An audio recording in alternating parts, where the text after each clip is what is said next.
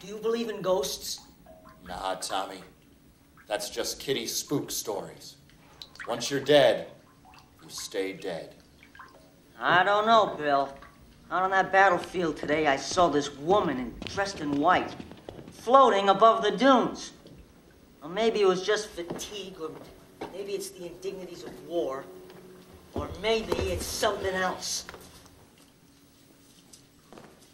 Hey, I think I see something.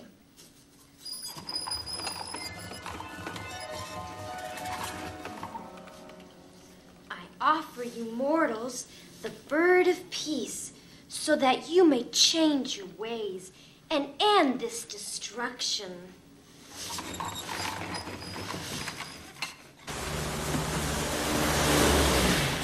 What a show. Everyone was terrific. Paul, your second act monologue actually gave me the chills. Oh, thanks, Eddie. I got the early edition, hot off the presses. This is the big moment.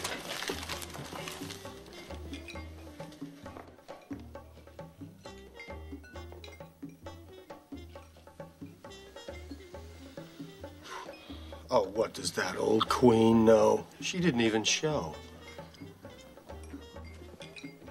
Sent her copyboy to do the dirty work. Screw you, Miss Crowley. Do I really have a face like a horse? What does ostentatious mean? Hey, it's not that bad. You can't concentrate on the negative. Look, he's got some nice things to say here. The soldiers' costumes are very realistic. That's positive. Rave of the century.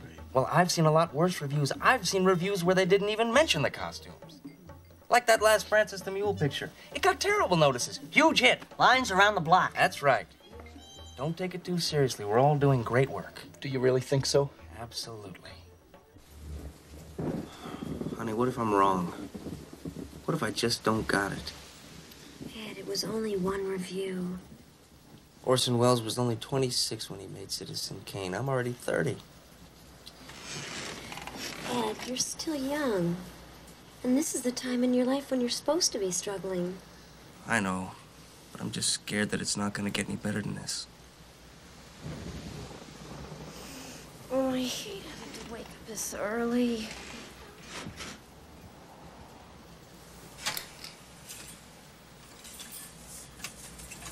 Gosh, where's my pink sweater? I never seem to find my clothes anymore.